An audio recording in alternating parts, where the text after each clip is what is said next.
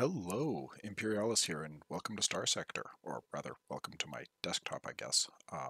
Yes, but this will be Starsector in a moment.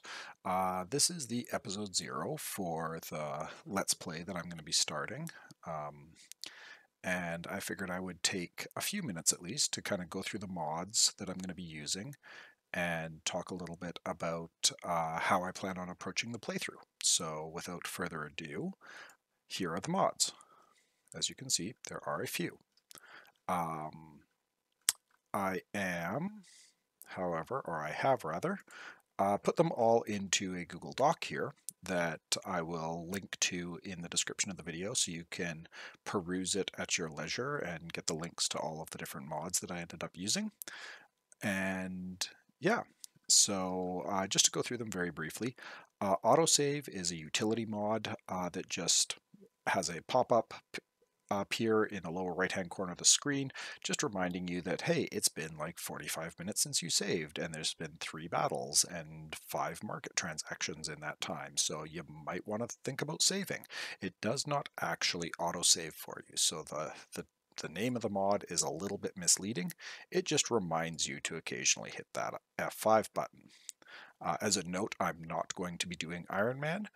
This is mostly because if I were to do Iron Man and something were to happen with a recording or something like that, that would be very sad.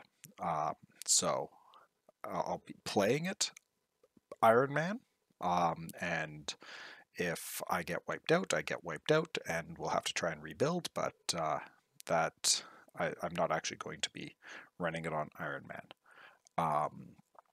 Next up, we have Combat Chatter, which will have some messages from your ships in your fleet appear in the upper left-hand corner of the screen during battles, where they'll warn you when they're overloading or taking hull damage, or if they're at 50% hull damage, and that sort of stuff. Pretty useful to have. The one thing that does kind of annoy me about it is it has some roleplay type messages appear in it, and I don't know, but for whatever reason, it seems like my pilots always have like a Ludic church personalities, so they're always talking about the Hammer of Lud and stuff like that. It's very strange.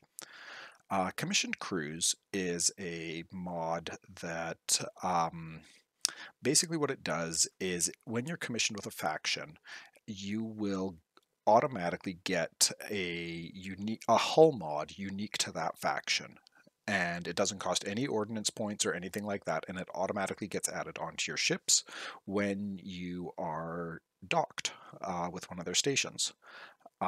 So most of them are actually pretty cool. Like the hull mod that they give you adds a fair bit, or it fits thematically with the faction, so I kind of like it.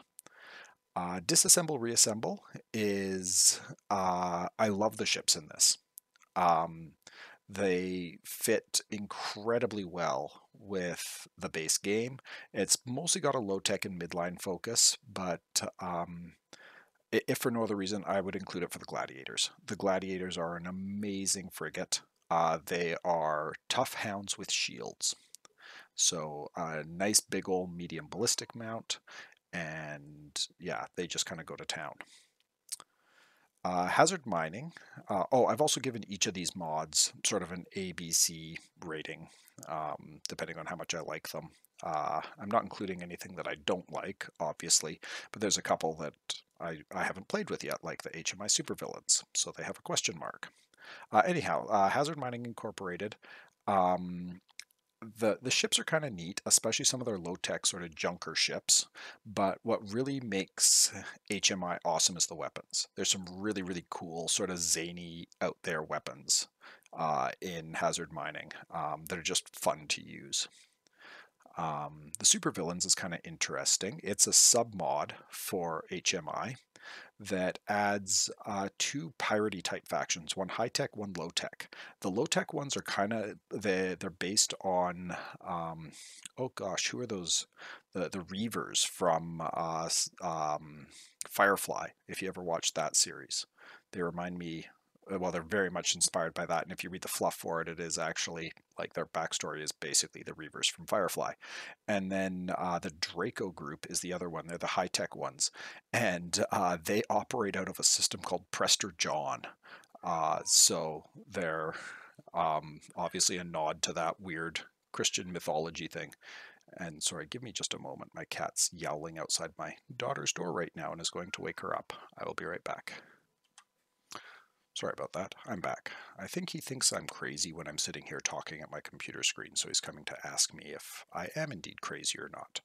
Anyhow, so yeah, the guy's operating out of Prester John, so that's a cool, interesting little bit of like medieval mythology. If you ever want to check out Prester John and the Kingdom of Ind, it's interesting for sure. Um, the high-tech expansion, I like including this when I'm playing Nexerlin, because oftentimes Tritachyon will really, really struggle in a Nexerlin game. And this does definitely help beef up the high-tech lineup. It gives Tritachyon a fighting chance against like the overwhelming firepower of the hegemony. Um, Portraits are portraits. I kind of describe it here. There's more pictures. I like the way they look. There's no waifus. That's kind of my priorities when it comes to portrait packs. Um, the next one here is in a similar vein to the high-tech expansion pack, the Ludic Enhancement pack. It gives some more ships to the Ludic Church, and just like with the high-tech expansion pack, the Ludic Church tends to get its teeth kicked in by the hegemony or by really anybody in Nexerlin. More hull mods. I haven't played with this yet. I want to try it out. It adds a few new hull mods that some of which I think look interesting. Then we have another portrait pack. The Roider Union. These guys are the ones that I am going to be commissioning with. They are a independent faction or independent aligned faction. They're also relatively friendly to the hegemony, at least at the beginning. We'll see how that holds up. But they're kind of cool because they're low-tech carriers, which is different. I'm going to be commissioned with them and kind of try to focus around their ships because I don't play carriers very often.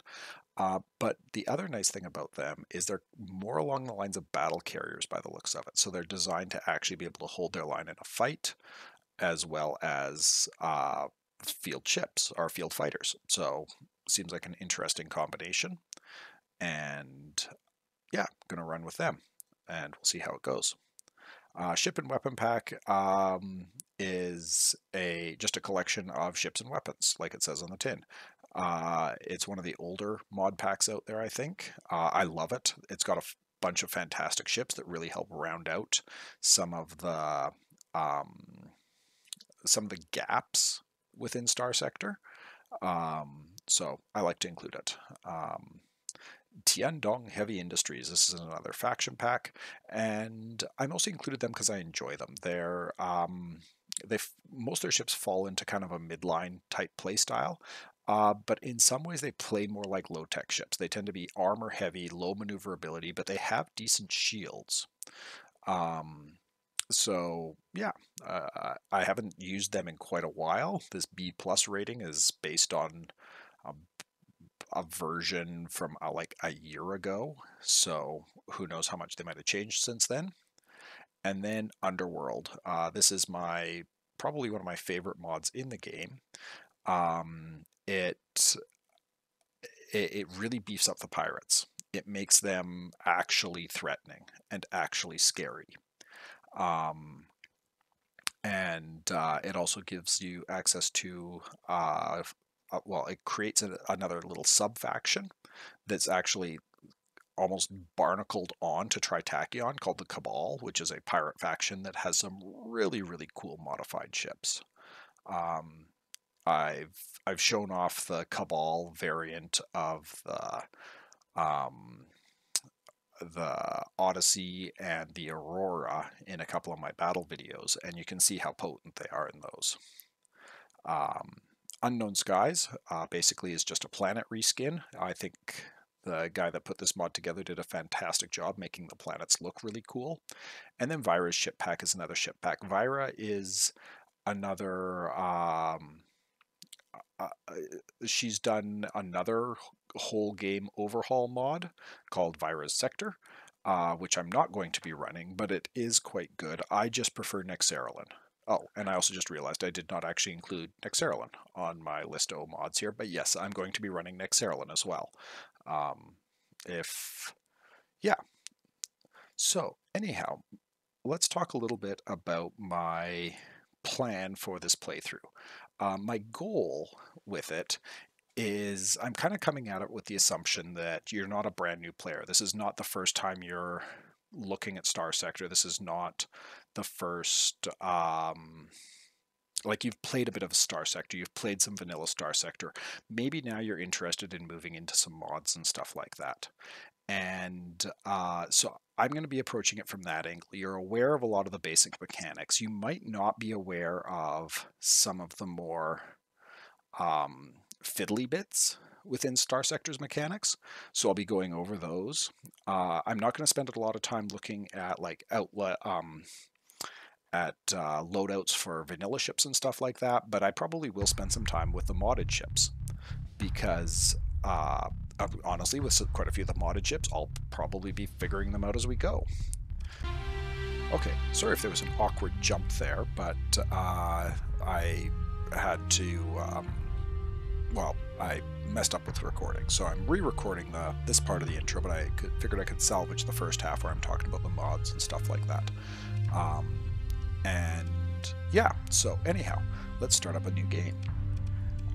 First, let's pick a picture. And first of all, apologies to Lucid, because I put a couple of portraits up for people to tell me which ones they wanted, and Lucid really liked that guy. And I thought he was pretty cool too, but then I ended up deciding that instead, if I can find him here, I was going to go with...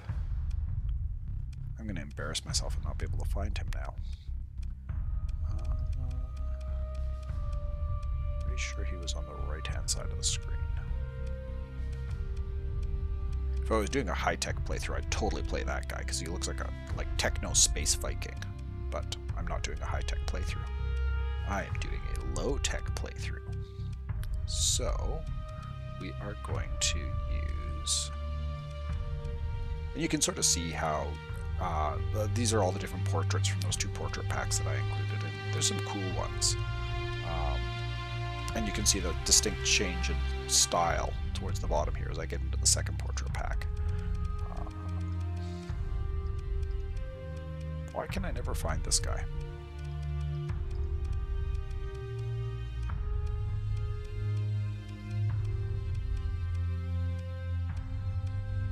Okay, I'm just going to put a pause in here and find him. There we go, got him. So yeah, I'm going to go with this guy because he has a beard that reminds me of the beard that I used to have in pre-COVID times that I had to shave down till it was like 7 millimeters long because I could not comfortably wear a mask over it. And since I have to wear a mask for like 7 hours a day at work, that was proving to be untenable. So there's my picture. And Imperialis. And we are not going to have help pop-ups. I will remember to untick that this time because those are annoying. And I'm also not going to be playing Iron Mode. I'm going to leave the sector on mixed. I like mixed, personally. And leave the sector size on normal. Because a small sector is just a boring sector. Especially with mods, it gets very cramped. So, this is the intro to Nexerolin. I'm not going to read the whole thing, but I will go through it slowly. And if you want, you can pause the video and read it. And we will start playing. So, if this is your first time seeing Nexerolin or seeing Nexerolin's setup, you've got a couple of options. you can enable random core worlds. So by default, the core worlds in the center of the map are set. Jengala will always be in the same. It will always be in the Corvus system. The Corvus system will always be in the same place, and the stations will be in the same place, and the planets will be in the same place. And most of the mods are integrated in such a way that they sort of bolt on to the edges of the core sectors or the core worlds, and they sort of integrate with them that way. If you feel like doing something random, you can enable random core worlds, and you can actually do some really cool stuff if you do this. You can alter the number of populated systems, alter the number of populated planets, the number of stations, all that sort of stuff. You can do some more cool stuff with the factions. You can enable or disable individual factions. You can, some of these you can do with like you can enable random faction relationships and enable faction respawning regardless of whether or not you have random core worlds. But if you do enable random core worlds, oops, click the wrong button. You can do things like enable random faction spawning rates or disable faction spawning rates, where if you enable this, it'll basically make it so that the big factions like the Hegemony and the Persian League are still going to be big factions. Tritac is still going to be a small faction. If you enable random faction or spawn weights, though, you might end up with a Hegemony that controls 2 planets and a Tritachyon that controls 4 systems. So that can be kind of interesting, just to sort of bumble your way through.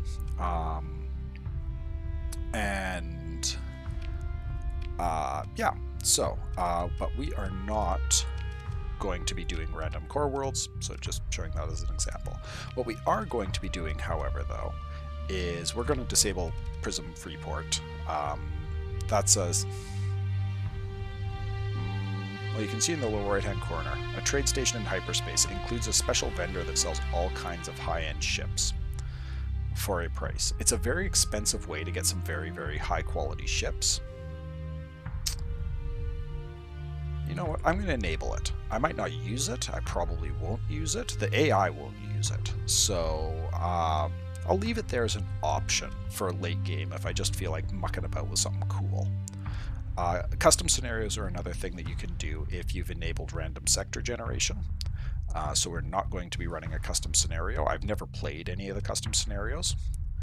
I'm not going to enable random starting ships because I like, well, let's face it, the Roider Union does not have great great ships in general. They're not fantastic. So I'm going to at least know what I'm walking. I want to at least know what I'm walking into. I'm certainly not going to be enabling easy mode, but what I am going to do is enable Starfarer mode. And Starfarer mode is basically a hard mode. It increases the hostility or the aggression of the other factions towards you. So if you're doing things like running around on the black market and stuff like that, it will actually make them mad.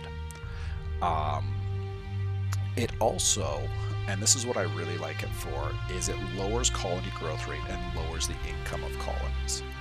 And that's because in vanilla, even in vanilla Nexerlin, once you get a colony up and running and profitable, you've won the game. From that point on, it's really just a matter of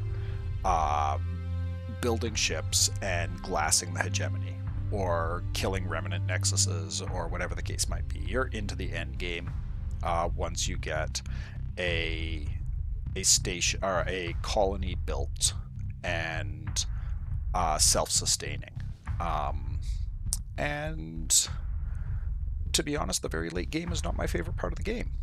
The very early game I don't care for, and the very late game I don't care for. So this makes the very late game come later, so I like that. And then lower insurance payments, and as you anger the different factions, they'll come after your colonies more frequently. Other than that, starting D mods none, I will start with D mods because I'm starting as the Roiders, and the Roiders have trash ships. And I'm not going to enable a random start location. I'm going to start at the Roider capital. So we'll go back and just double check, make sure I didn't muck any. Nope, looks like my settings are the way I want them, so let's proceed.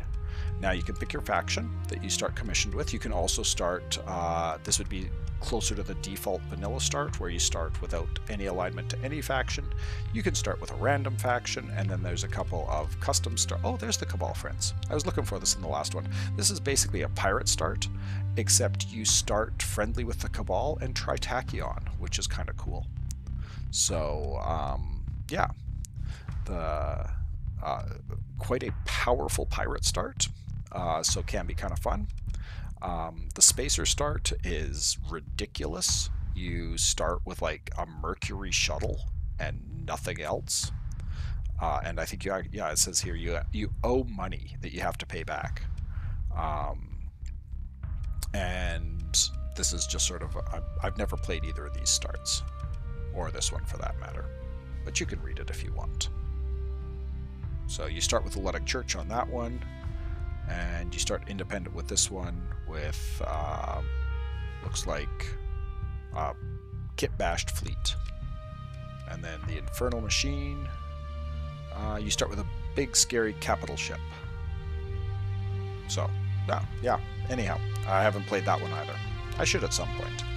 But for this, as you can see, you can start Hazard Mining, Hegemony, Ludic Church, Ludic Path, Persean League, or Pirates, Roiders, Sindri and Dictac, Tiandong Hitabi Industries, or try Tachyon. We are going to be starting with the Roiders. And in the case of this, you can pick what sort of fleet you want to start with.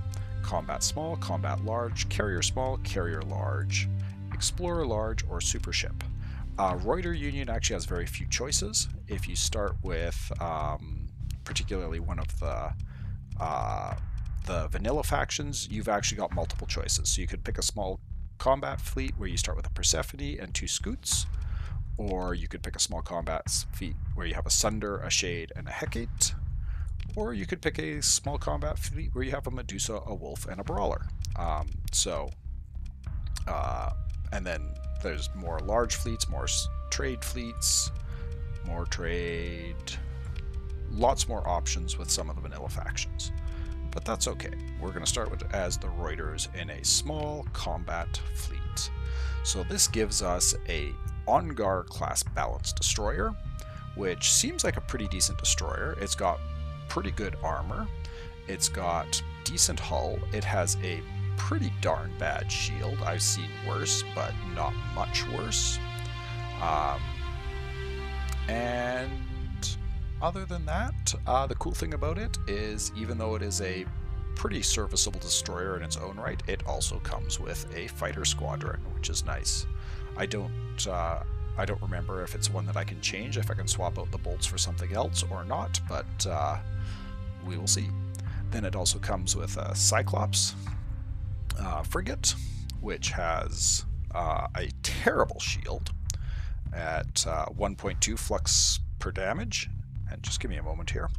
Sorry, had to cough. So yeah, it's got a terrible shield,